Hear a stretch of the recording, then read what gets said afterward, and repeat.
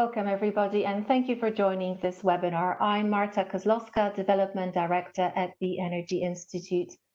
I'm sure many of you know the Energy Institute well, but for those of you who don't, we're an independent network of professionals covering the whole energy system.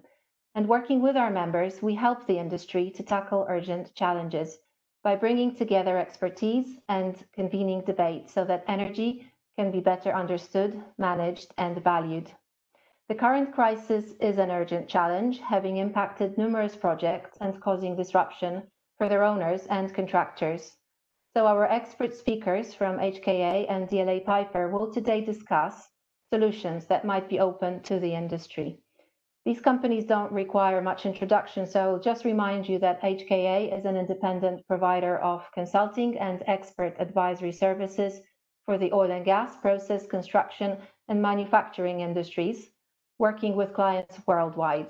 And DLA Piper is a global law firm with lawyers in over 40 countries. So to fully benefit from this webinar, we'd like to encourage you to ask questions, and you can do this by clicking the chat icon at the bottom of your screen. Once you are in the chat box, please select the option All Panelists from the drop-down menu and type in your question. And all questions will go directly to the chair, who will put them to the speakers during the panel discussion. And as the webinar finishes, you'll see a brief questionnaire pop up when you leave the session. Your feedback is, of course, very important to us, so please do take a moment to fill in this questionnaire. And now I'd like to welcome all our speakers, and in particular, I have pleasure in introducing the chair, Colin Johnson, a partner at HKA and a member of the Energy Institute. Colin has over 25 years of experience, including acting as a lender, equity investor, developer, as well as legal and financial advisor. He has been appointed as an expert witness on several occasions and has worked in numerous countries on behalf of national governments, large companies, and entrepreneurs, providing services, amongst the others, to power, oil and gas, infrastructure, and construction sectors. Colin, welcome, and over to you. Thank you very much, Marta, and thank you to you and to Vicky and to the Energy Institute for helping us to put this together and for running it for us. As people will be aware, on this session we're going to be exploring the problems and the concerns that the owners and contractors are facing during the crisis and considering the range of their legal rights and remedies that are open to them before looking at what we might see in the foreseeable future and what lessons we can take forward. So that's what you will see reflected on the agenda in terms of the different areas that we are going to go through.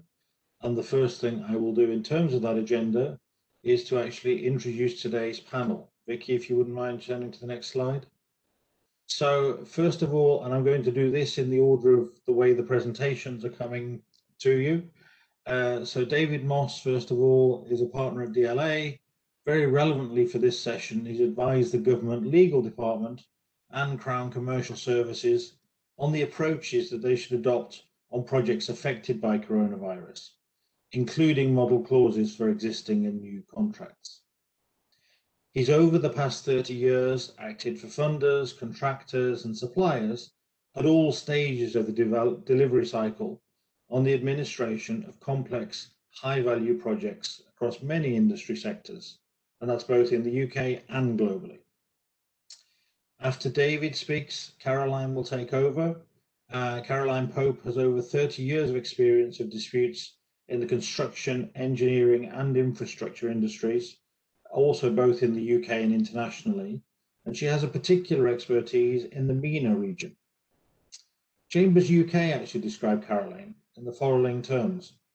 In relation to Caroline, she's extremely bright, has great in-depth knowledge, and is not frightened by anything. She's chairman of TEXA, the Technology and Construction Solicitors Association. After Caroline and David have finished, Michelle Metz will then take over. Michelle is a partner at HKA who specializes in matters of project delay. Michelle's got extensive experience as an independent delay expert and has provided strategic delay analysis claims advice for international clients across a wide range of project types: power plants, oil and gas pipelines, refineries and semi-submersibles, power transmission, transportation, infrastructure, buildings, manufacturing facilities, rolling stock, and IT. Now, that's a pretty broad list. And then after we have heard from all three of our speakers today, we will come back for questions and answers. So do please use the panel session on the right and send your questions to all panelists. But now, if Vicky, we can move on to the next slide, I'll pass across to David.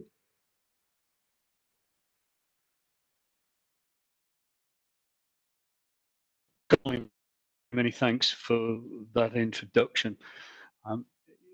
What is very clear that we are living in some incredibly unprecedented times, and at a time that unprecedented challenge is being created for the delivery of projects, and particularly for projects which were negotiated in a different economic climate. Often as well, we're seeing greater client demands caused through the depression in the economic climate that we are facing.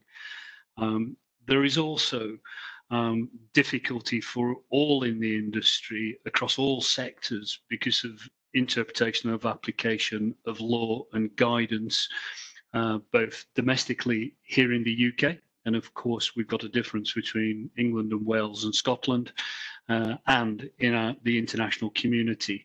And I think it's probably fair to note that most of our infrastructure projects here in the UK encompass supply from participants to the supply chain from outside of the UK.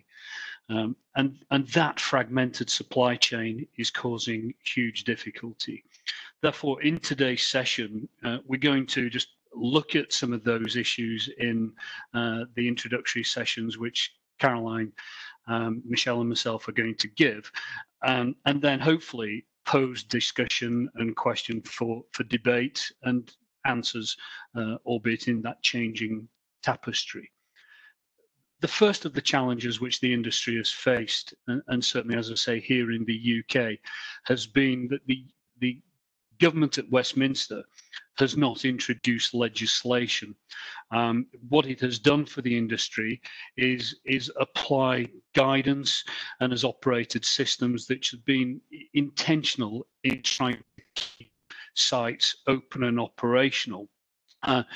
Yeah, often when we've seen, appreciate now 6 months in, most notices, everybody understands in theory what the application, what the effects have been, but there has obviously been change around, for example, the 2 meters to the 1 distance of operation of social distancing where possible. We've also had Public Health England and the Health and Safety Executive also taking steps in terms of protocol and regimes.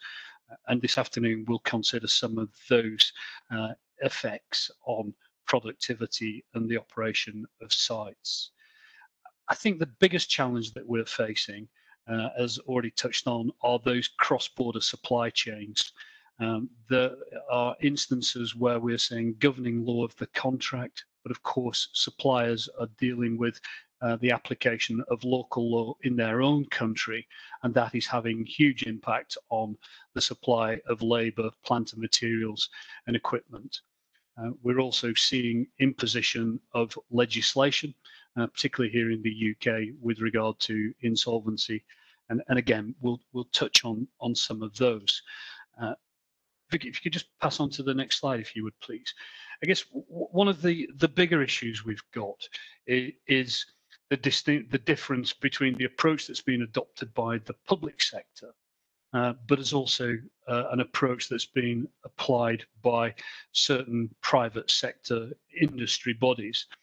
The public sector, because of the appetite and the economic needs to keep the industry moving, to keep sites operational, has adopted a process that has been recommending of not applying contract terms rigidly, to consider equitable adjustment to contracts and to act fairly and responsibly.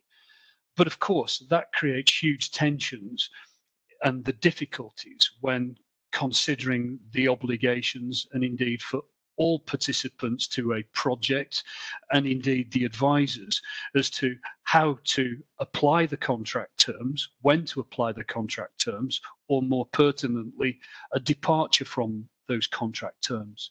At this point, we probably have the biggest distinction between the public sector with the pipeline and ability to possibly award future contracts and to generate the stimulus the economy needs, and also the political requirements to protect jobs, and the imposition of what it considers best practice when considered against the private sector of project viability, looking at the balance sheet of a particular project, and indeed the needs of shareholders and stakeholders.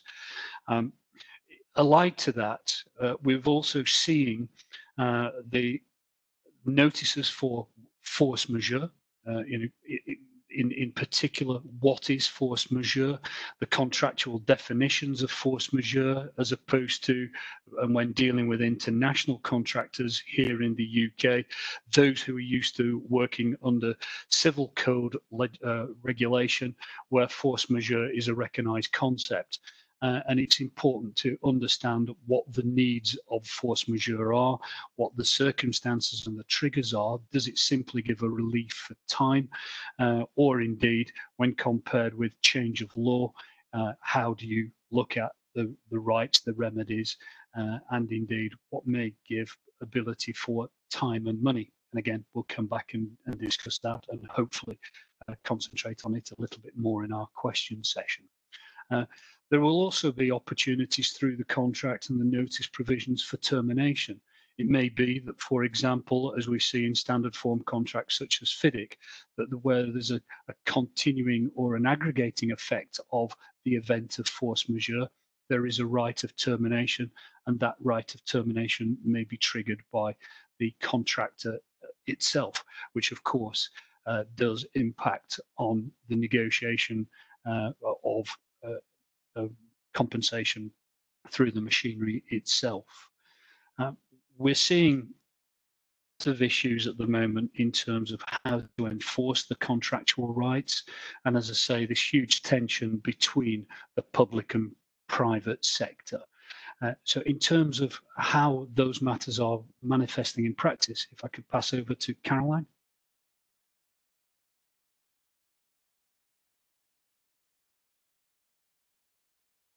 Good afternoon, everybody. I'm dealing particularly with contract management, and this is going to sound like teaching my grandmother to suck eggs, I'm afraid, but it's absolutely important that you continue to administer the contract in accordance with its terms, unless you have agreed something different. All too often, clients come to us and say that they have actually departed from the contract, they haven't done this, they haven't done that. It sometimes seems to be the default position. I would stress that step number one, and despite all the government suggestions that we should not be enforcing contracts too rigidly, it is absolutely imperative that you take the basic steps to protect your position. If you protect your position, you can argue about the outcomes. If you don't protect your position, you're in serious difficulty. This is particularly important when it comes to notices. Sorry, could you change the slide? I realise that they haven't automatically changed. It's particularly important when it comes to notices. If you're the contractor, so often nowadays contracts are written with notice being a condition precedent. If you don't give a notice, you have no entitlement to either time or money. And if that occurs, you have got no grounds later on to be arguing that you should. So put your notice in, protect yourself, and talk about the consequences later. Too often I've had cases where, particularly when I was in the Gulf, where a contract administrator would say to the contractor, oh, don't, it's very, very aggressive, don't put notices in, it'll be all right. That's all right at the very beginning of contracts, but all too often, when positions harden towards the end and you're starting to think about your final account settlements, that is when the contract administrator frequently will say, oh, well, no, we didn't really mean that. you've got a condition precedent, you didn't give your notice, the lawyers get involved, you end up arguing about estoppel, you end up arguing about waiver. Totally unnecessary. Protect your position, get your notices in. It's also very important you keep your notices correctly, pick up what it is you're claiming your entitlement to. Here, as David mentioned, it's likely to be under a force majeure clause and or a change of law clause. Both usually have slightly different entitlements, one usually just to money, the other to time and money. So it's important you put in separate notices. You don't conflate them. Make it clear you're not just putting in a claim for COVID. It should be one and or the other, and identify separately what the consequences of each of those are. Also, we're in a very uncertain position where the law is changing on a rapid basis, perhaps not necessarily in this country, but in other countries on big international projects. And therefore, what I would advise is that you actually, even if you can't keep track in all the different jurisdictions of what the law changes are, that you're actually working closely with your supply chain and getting them to let you know so that you can ensure that notices are going up the line to pick up what the different changes are. That is really very, very important. I'm going to now sound like a crack record, I'm afraid. David has already made the point, I think, that you need to have records. Claims are claims. Claims, just because it's a COVID situation, it makes no difference. You're still going to have to substantiate your claim, your entitlement. And so it is absolutely important that you do keep really good records. And those records will have to pick up the fact that the law is changing. It's changing on a regular basis. What was the difference between day 1 and day 6 when something changed? When did guidance changing from 2 meters to 1 meter actually change? And I think here the mindset should be, we've moved from somewhere where we had very tight restrictions to slowly relaxing the restrictions on which you're working. And actually the employers, the contract administrators are going to be saying to the contractors, well, hang on a minute, that change of law actually relaxed what you're meant to be doing. So therefore your productivity should have picked up. So at each pinch point when there's a change, you need to be able to demonstrate why it is that did or did not affect your productivity. We know that productivity, we know that disruption, we know that the measured mile is always extremely difficult to prove, and it's going to be as difficult in these situations. Few words of advice. I'm sure Michelle is going to be talking a lot more about it, but things like taking photographs tell 1,000 words, using drones to take photographs to show who's working in what areas, the effect on those areas of people having to work in restricted spaces. Basic things. It is extraordinary still that we have claims that come across our desks. I've had one very, very recently where there weren't effective log-in, log-out onto site, so that actually you couldn't prove how many people you had before lockdown and how many people are logging in post-lockdown. One would hope with government track and trace that those sort of things are not happening, but again, you need to just check. Keep updating your programs. If you have got programs and you need to put in new programs, that's important. And David mentioned termination. Termination is not usually something that one wants to do, but it may well give you an opportunity. So if you give in a notice of default, it might well bring the other side to the table to actually start negotiating around some of these slight relaxation in contract terms. But I would repeat that most important thing is that if you do make any relaxation in contract terms, you document it. I'll come on to that, please, on the next slide. So what should you be thinking about ahead of the second lockdown? We've always got a small window. We went through that panic stage at the beginning when it was how sites closed, how are we going to start getting up, how are we going to work through. Most sites are now up and running, but probably with reduced productivity. The question is, if a second lockdown comes, what is the effect of that? The difficulty you all will have is that, of course, you're already working in a reduced environment, reduced productivity, but it may well be that next time round, the argument will be that unless the site is closed, you're going to be able to continue to work as effectively and productively in the future in the second lockdown as you can in the first, if governments don't actually require sites to close. So again, what's important is to ensure that you're really capturing as of now. If you haven't got good records, historically, you've got very good records to show what the current position is, who's working where, what they're doing. Start doing measured miles as of now, that will help you. If your contracts aren't particularly clear, and if you've been able to negotiate and bring the other side to the table, you need to start making sure that you document that. It is possible, whether or not you can achieve it. And in my experience, particularly in the private sector, I haven't come across a single employer who has yet been prepared to relax the terms of his contract, but it's worth having a go. But if you do, you need to make sure that is documented. Other things you can be thinking about ahead of a second potential shutdown is how you can protect your supply chain more. Should you be making some advance payments? If you're making advance payments, you need to ensure that you have advance payments bonds in place.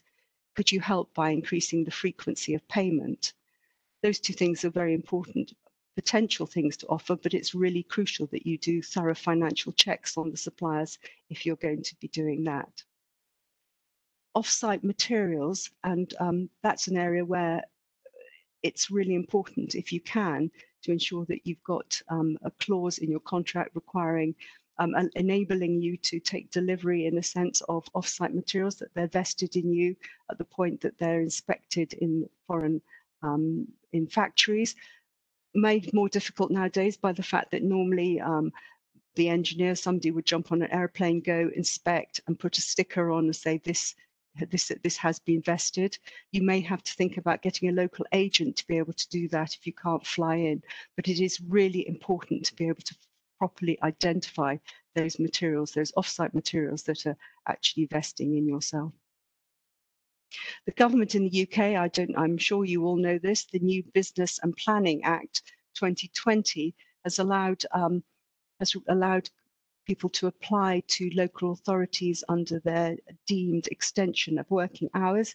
You can now extend your working hours on site up to 9 p.m. at night, Monday to Saturday, and the local authority has to have very compelling reasons not to extend. And if they don't respond to your application within 14 days, it's deemed to be extended. So that is quite something that is really quite useful. Finally, let me come to this issue about contract variation or standalone agreements.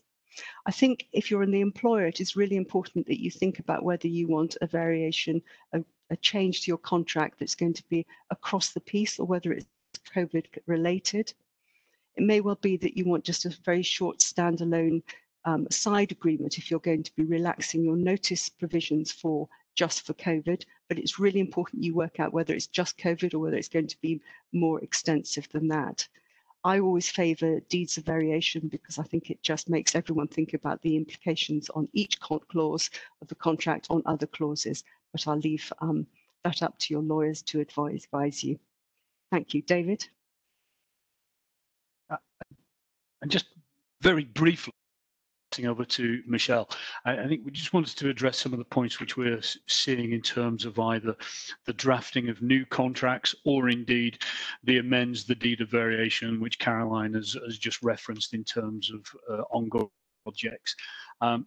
Is the first is the obvious, is that as we're seeing is the argument as to force majeure, change of law. There would be other incidentals around quarantine or access third-party restrictions, is addressing as to whether or not you are compensating time, or it's time and or money. We see, and again, of the the very nature of the disease as designated by the World Health Organization as COVID-19, is that in standard forms and indeed in many of the bespoke forms, the definitions are not clear enough or wide enough. Tensions are created, and as we enter into new contracts, as this position develops, what we would say is capture and accurately, adequately, better define COVID in the contract. Colin very kindly in his introduction referenced the work I've been doing, that we as a firm have been doing with government legal department, and indeed we have all seen the template boilerplate clauses that have come out of a number of the industry bodies. All we would say is exercise care and caution. Make sure that those boilerplates are fit for purpose and that they are delivering for you the objects that you want for your contract. Caroline's already touched on the concepts and the concerns. COVID is not bookended. The follow the science, that off-use phrase, which has now been jettisoned by Boris and Number 10, is really just considering what the future impacts of lockdown could be. We've already touched on pricing and termination, so it may well be those are points which come back to in our open session on Q&A. But I think at this point, Michelle, if I could pass on to you. Many thanks, David. Many thanks, Caroline. And I'm just going to be echoing probably quite a few points that have already been made. But I'm just changing up slightly. I'm going to be sharing with you some of the experience that I've gained recently working on 5 COVID-effective power projects. So just a little bit about the background of those projects. So they're either based in the Americas or the Middle East. They're either oil and gas projects or power plants. They all have a common theme. They're all international complex projects with multinational owner joint ventures and multinational contractor joint ventures. Each one of them has a global supply chain, and that's in terms of the design houses being situated in different countries around the world. The materials and the equipment are coming from all over the globe. Management resources are situated in the client's main offices, which are global, and also in some of them, the labour resources are not in country, they're coming from out of country. So really today I just wanted to share with you some of the common themes that I'm seeing across those 5 particular projects. And obviously because they're of a large global nature, what I've basically been seeing is I've been involved with them from very early stages. So really from the beginning of February onwards, because we were seeing that global wave of how COVID basically affected China first, where on one of the projects, a lot of the modules were being manufactured. So we were seeing the early effect there from COVID. And then basically, as COVID has spread around the world, it's had a delaying and disrupting effect on the global supply chain. And it's really affecting the supply chain at different points and due to very many different causes. It's quite a unique situation. And of course, because of these type of projects, we're seeing basically there's been restrictions in country that have been affected materials and resources coming into that country or out of that country. We've also seen the global supply chain being affected by out-of-country restrictions, so the initial ones in China, for example, and how that's going to be effective going onwards, because one particular job that I'm working on has been highly affected by commissioning resources. So, for example, that particular job, they've been waiting for dedicated commissioning resources who are situated in one particular country, and they've suffered big delays, both from in-country restrictions and then out of country, i.e. where those resources are based, now being restricted. And one of the frustrations from the client has been, well, why can't we get resources from somewhere else? Well, it's not always that simple, because these are very dedicated resources, and there's only a few companies that actually supply those kind of resources. One of the things that I'm also seeing from some contractors is, and I know that David touched on this earlier, is that they're trying to advance global type claims, i.e. just saying that they've been affected by COVID. Well, global claims don't work out of COVID situations, and they're certainly not going to be the best type of claims to be advancing during the COVID situations. There needs to be much more granularity on it. And obviously, as a scheduler, and I deal in matters of delay, one of the big sticking points that I'm seeing on all of these type of contracts is there has been certainly underreporting in the programs in terms of the delay prior to the emergence of COVID-19, which is really affecting the claims being advanced and going forward. So Vicky, if you could just move on to the next slide for me, please. So really, one of the practical measures, or a lot of the practical measures I think that you can do to protect your claims, etc., going forward, is it's not unique to the COVID situation. I mean, I would be giving this advice if it wasn't a COVID situation, but they really need to be reiterated. And there are some that are specifically that you can do to help the situation. So really, I think one of the major points is making sure that the schedules are realistic and that basically they have been reported correctly in terms of the progress, in terms of the critical path, so that you can then build your claim upon those particular schedules. And then once you have that basis and baseline schedule, it's making sure that those are updated on a regular basis. They're realistic and they're basically supported by updates and forecasts. And obviously at the moment it's not that easy to forecast correctly. It's never easy to forecast correctly in any case. But with so many different changes in terms of the COVID situation around the world, it's very, very difficult. So my advice has been to update and forecast as best you can with the supported information that you have to back that up, and basically update it as regularly as you can. In terms of advancing claims, they need to be clearly identified. So the critical paths activities that are in delay need to be clearly identified. You know, is it in engineering? Is it in supply chains in terms of materials? Is it on site? Because all of those particular areas may have a different effect. And basically, you need to be making sure that there's a clear identification and substantiation of all the causes of critical delay. Because as Caroline and David said, there's different parts of the contract that are going to be related to those different types of causes of delay, and they might be that you would just get relief from extension of relief from damages on that, extension of time for it, or there might be cost implications with it as well. So they need to be very, very clearly defined and substantiated. Just saying that it's a COVID-related claim is not going to be enough, because has it affected the design house, for example? Has it been the engineers who have been delayed? Has it been the supply chain, i.e. you couldn't get the materials out of China, say, for example, because all of these will have a different mechanism under the contract. One of the things that I am seeing that's working very well from a number of the contractors, and the clients are liking this going forward, is the production of a COVID-19 impact log, because there's so many different parts of the project that are being affected by COVID.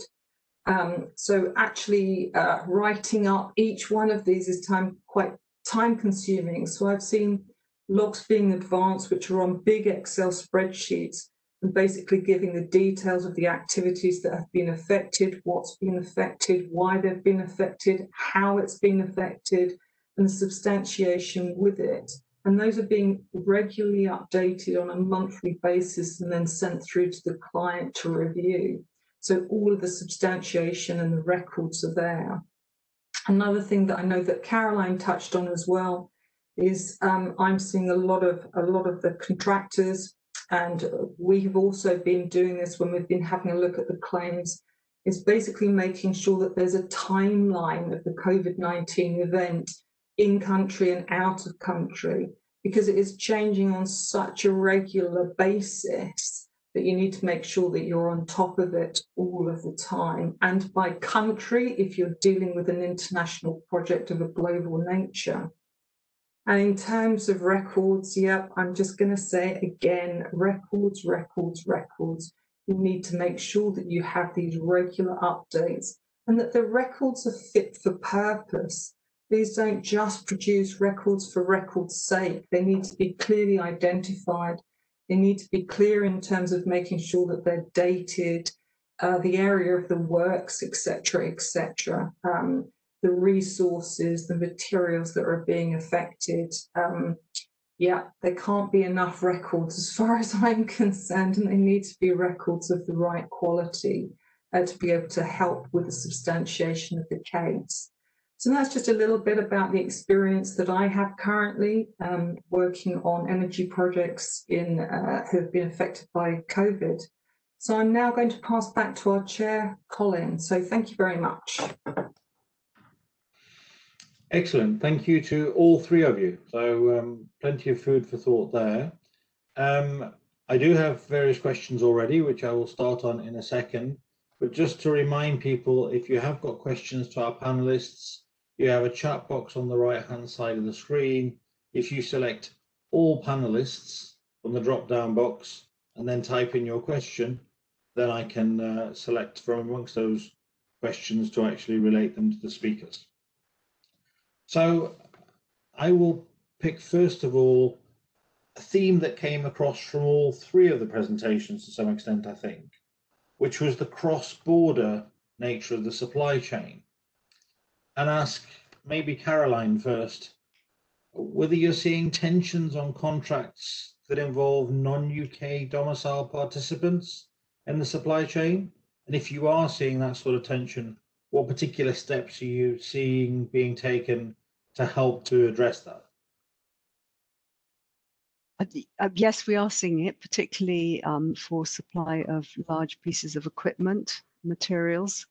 The difficulty is that it's very difficult, but there isn't really an answer, because by the time you've actually gone out into the market to try and source an alternative, because it looks like one item's going to be in delay, it is already going to be increasing the delay on the project. So my clients are looking at it, thinking about it, but actually in general, they've decided to stick with those people who they're using, who they've already entered into a contract in their supply chain, and just looking to see if there are any ways they can ease the process. But sadly, often the answer is no, it's not, and it is going to be causing a very real delay. Thank you.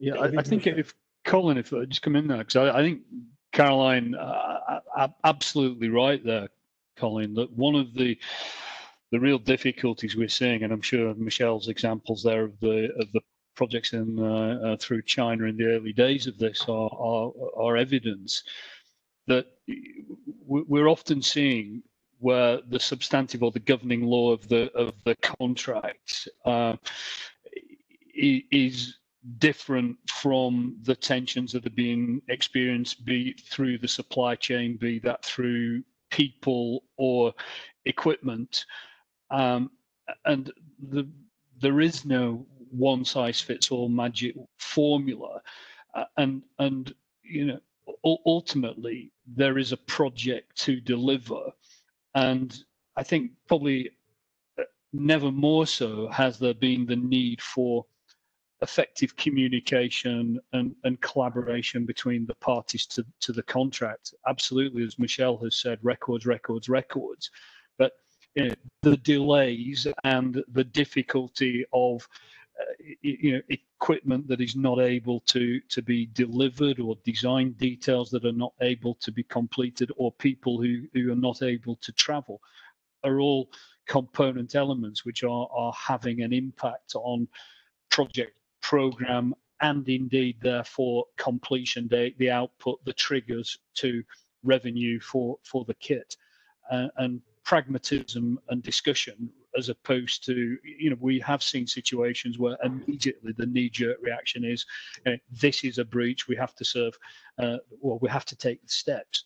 You know, I think that it's at that point is, okay, well, what are those steps that can be taken? So it's not, it is not an easy situation, and again, hopefully this is something that would promote some debate with the colleagues out there in the audience. Absolutely. Michelle, you want to say anything on this one?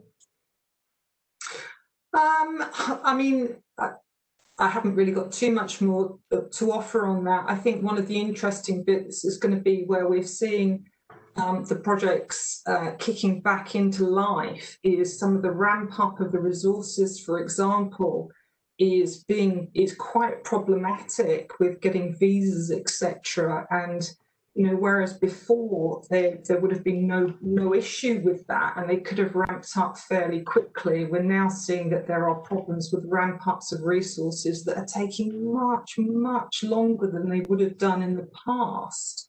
So because that it all is dependent on where the resources are coming from as well. So yeah. Michelle, just on that, then today we absolutely wanted to look at the practical as opposed to deep diving into any of the regulation of the governing law. For both yourself and Caroline there, with the huge experience in the MENA region, a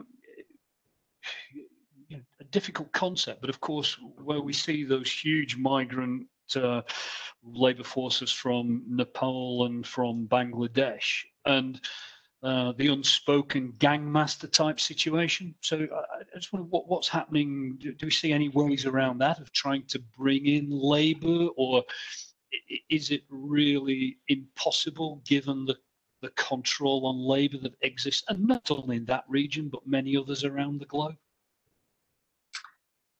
I'm not sure that I'm seeing that so much, but what I am seeing is because there are some of those countries like India, for example, that is now being heavily impacted. And on one particular job I'm working on, a lot of the labour force was coming from there.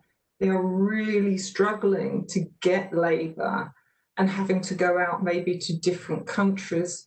And that is taking time to do it. So yeah, it's just inherent problems because the effect of COVID is affecting different countries at different times. I mean, a lot of the contractors are trying to be dynamic and they're trying to mitigate and trying to work around it, but it seems that they have one solution and then it gets affected again by another situation with COVID. So it's all such a big knock-on effect at the moment. That's just what I'm seeing. Which is why, Michelle, I thought I think the COVID impact log is crucial, because I think it's impacting so many more areas than one immediately thinks of. Actually capturing those and actually having that in place now, so it's keeping your house in order. If you've got the log there, it becomes a mindset.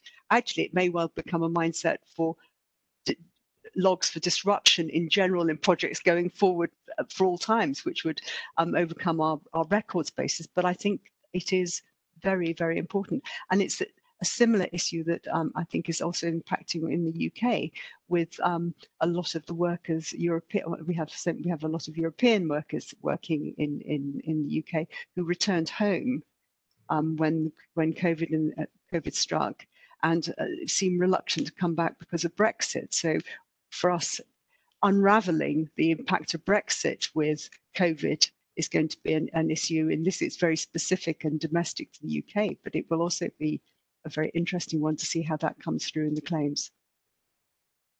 Absolutely. And I think the point that you touched on previously as well, in terms of supply chain and actually talking with your supply chain to find out, in essence, what problems you have that are coming that you may not yet have appreciated, I think may also tie into that. So it's that, not just the COVID impact log maybe right now, but it's kind of almost a COVID awareness person or group that's actually trying to think through what all of these different impacts could be and make sure that you're documenting wherever you can, and also you're mitigating wherever you can, picking up the sort of the point that Michelle made in terms of the labour and looking maybe in advance at where alternative sources of labour could come from.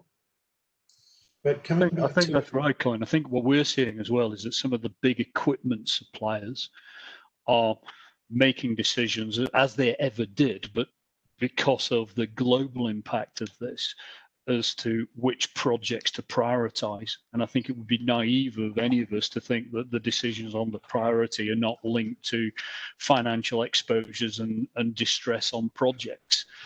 So that they are, redirecting equipment to projects where they are suffering manufacturing delay because. So it is going to be an evolving, changing situation, which absolutely brings to the fore the awareness that you're talking about and the contract administration. Of course, it's actually sort of having that discussion with your manufacturers to make sure that you're still on target, and then, you know, where you are in the level of orders, maybe, you know, picking all of that up. Let me come back to the records point, because there was a question that's come out in terms of, okay, but how does that really help when you get to a contract termination? Because it's what really matters is the completion time. Michelle, do you want to start on that one? Yeah, happy to. I mean, like I said before, I think in terms of records, it's so important to have the records that are fit for purpose. And in terms of knowing exactly where you are, I mean, you have to make sure, and it's a point that I made earlier about what I'm seeing a lot of on the jobs, and where there is a sticking point, is actually making sure that the schedule is up to date and that there is an identification of delay that has already occurred, for example. So you need to make sure that the records are up to date, that the programs are progressed correctly, that the resource records are all there, that the equipment records basically record all of the equipment that is on site or coming to site. So it's making sure that you have across the board all of the records that are going to be able to substantiate your point about where you are in terms of progress and how much that you've done. So I don't know if anybody else wants to come in or has anything else to add to that. No, the only point I would add, Michelle, is that talking about it apropos of the COVID, but this is a general point across the board for any claim under any contract of any sort in the industry. But the point I would make is that when acting for the purchaser, the employer, presented with a claim with a lot of substantiation and granularity, it is very much harder not to properly engage with the contractor. And therefore, your point about termination, Colin, and bringing it back to that, if you can really justify the fact that you're due an extension of time, you're probably not going to be getting into termination territory, because you're probably, if you're the contractor, you're actually going to be in dialogue. Yeah, I think that's right, and I think as well, Colin, that you posed the question, why do records really matter? And in the situation that we're seeing at the moment with the uncertainty of COVID, and I think as Michelle has given graphic examples to, that we're seeing at all levels of the supply chain, from main contractor through specialist contractors, notification. Why? Because there is a requirement within 14, 28 days, as soon as practicable, to serve the notice. And a statement, be that of force majeure or change of law caused by COVID, has occurred. The point of the detail and the substantiation is an absolute must for two reasons. First, that most of the contracts on the complex, sophisticated schemes that delegates will be involved in have got mandatory step-through dispute escalation provisions. And the real issue here is that you may be finding that there are enforceable decisions, be that of time or money, that you will be temporarily binding, that you might want to unravel at final account or at the takeover operation certification, whatever is the trigger.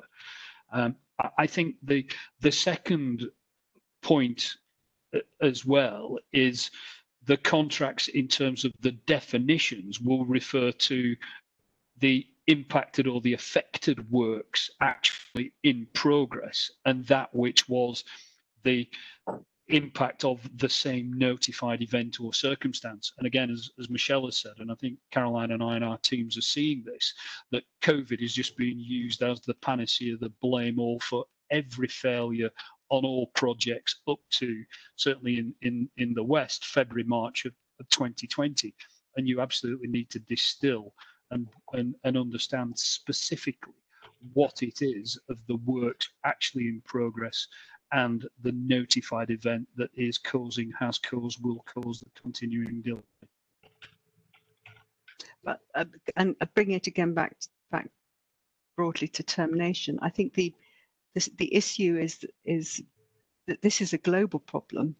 These problems are being experienced on virtually every project anywhere in the world. I exaggerate slightly, but the point is, if you're employing, you terminate because the contractor is in so much delay, just how long is it going to take you to find another contractor who's going to be able to deliver it anytime soon? And probably the answer is you won't. And I think it's possibly at that point, when those realizations start hitting, that actually we might end up with a slightly more constructive dialogue between contractors and employers. And on that note, is both from a legal and a practical point of view, is joint scenario planning between the owner and the contractor or the subcontractor something you've either seen already, or if you haven't seen it, is it something that you think would be helpful? I see it on one of the jobs I'm working on at the moment. So actively, the client has reached out to the joint venture contractor and asked if they can be transparent, sit down and put together the scenario type planning. It's early days for that still, and I think there's still a bit of wariness on both sides about where that's going at the moment. Because neither side wants to hang themselves out to dry, so to speak. So they're kind of like being quite tentative about it. But I'm seeing it progress. There needs to be an honesty, I think, on both sides. And actually what one of them have done is they're putting together a kind of Scott schedule type of scenario planning about things that they want to discuss and where they agree and disagree on points, and then how they're going to remedy that going forward. I'm only seeing it on one job at the moment, but I think it would be useful to do. I think it would definitely assist the projects going forward and maybe have a better relationship between both parties. Yeah. I haven't seen it on any projects that I'm involved in at the moment, but I think it would be an absolutely excellent idea. But I think you're right. I think there would be a skepticism by employers that they might be letting the contract off the hook somewhere, which is such a shame. It makes everything sound so as though we're just preparing ourselves for battles, and it shouldn't be thus. I hardly dare mention the partnering word, but if there's a scenario and a circumstance when one should be trying to work more together, it is through this pandemic.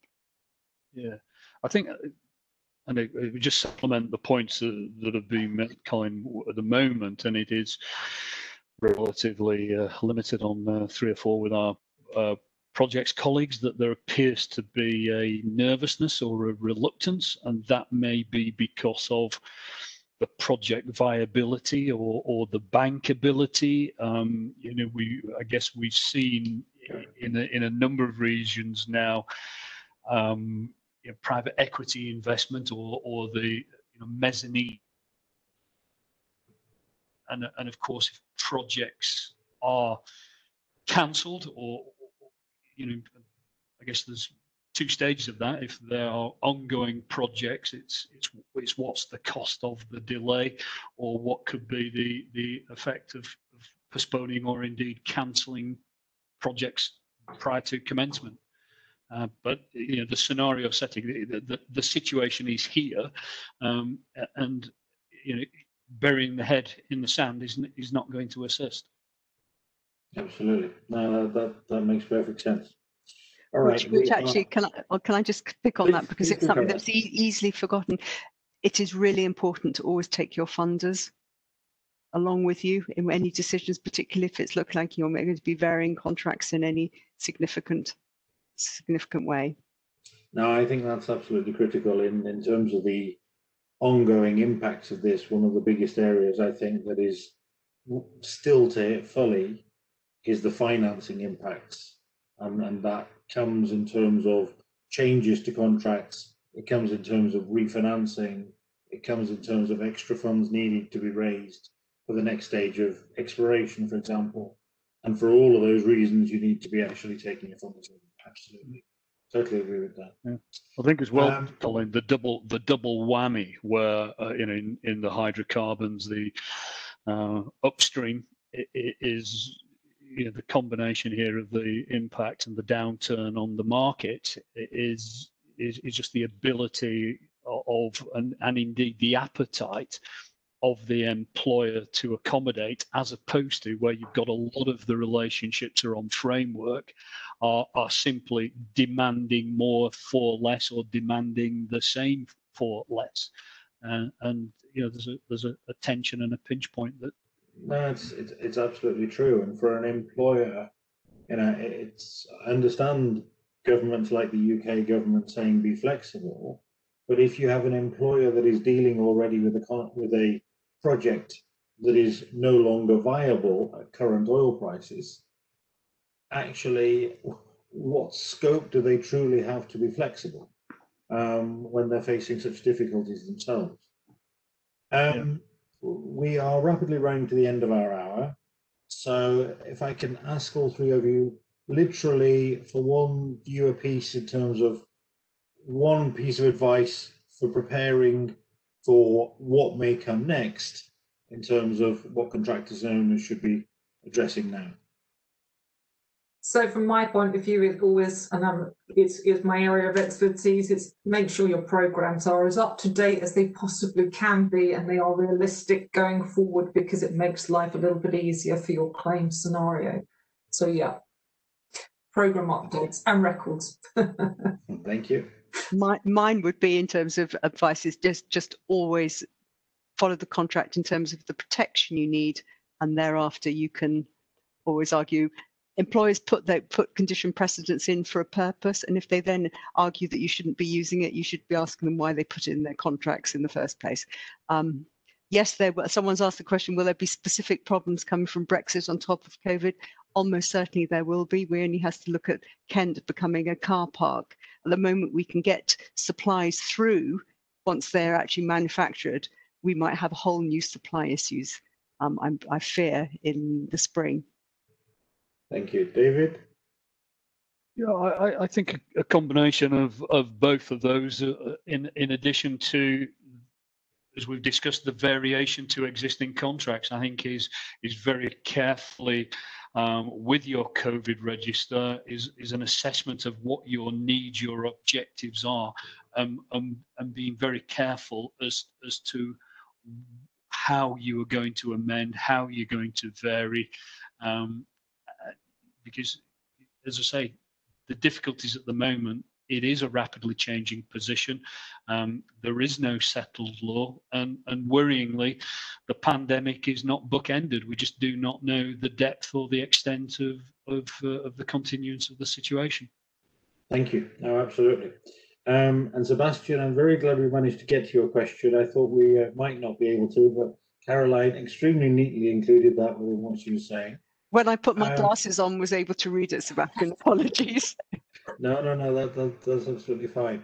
And I guess the final point that I would perhaps leave people with is, just because you've already had all the discussion of what is and isn't force majeure, for example, or what your contract covers first time round, the foreseeability may be very different when we're going into this a second time, and we're actually looking at it knowing that supply chains may be cut, knowing that labour may not be available from the same places that it is normally. And so there may be higher expectations for what you as owners or contractors have to do to address that in future rounds of the pandemic. So with that, I'm conscious we need to wrap up. So thank you very much. And I think Vicky and Marta will close off for us. Thank you, Colin. Thanks, Colin. Thank you very much, all three of you. Thank you. Thank you. Ladies and gentlemen, thank you very much for attending this session. I'd like to thank our panelists and the chair for all these valuable contributions and the insights. And do please leave us your feedback as you leave the session. Thank you very much.